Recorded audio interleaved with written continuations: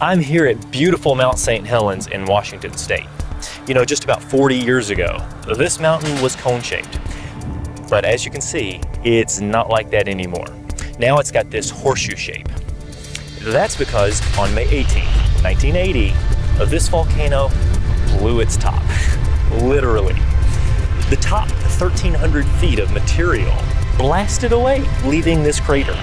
Now eventually, lava flows formed a new dome, 5 new domes actually, all of which were destroyed by subsequent eruptions. But the 6th dome that formed between October 1980 and 86 is what you see today.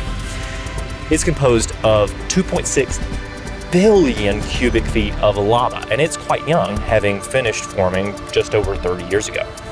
Well, in 1996, geologists sent rocks from the lava dome to be radiometrically dated. Now, they used a method called potassium-argon. So here's how radiometric dating works. You see, radioactive isotopes will decay at presumably predictable rates, called a half-life.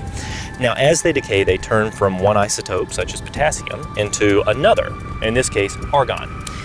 Well, scientists measured how much potassium and how much argon are in the rock, and they calculate the age of the rock, right? But creation scientists have pointed out for years that there are some major problems with radiometric dating. One big one is all of the assumptions that it's grounded on. You must assume that the half-life is constant and that it never varies. You have to assume that there was no contamination. For example, no argon was present in the sample before the decay began. Well, that's a lot of unprovable assumptions. Now, if radiometric dating and the assumptions that it's founded on were accurate, well then Mount St. Helens rocks should have yielded very young ages. After all, the rock was merely about a decade old. You see, the problem is, they didn't. The rock gave an age of 350,000 years. When they dated the minerals within the rock, the problem got much worse. They gave dates of 2.4 million years. This is for a 10-year-old rock. Now, Mount St. Helens highlighted that we shouldn't blindly trust the dates given by radiometric dating. The assumptions clearly aren't accurate, so the dates that they give are also inaccurate.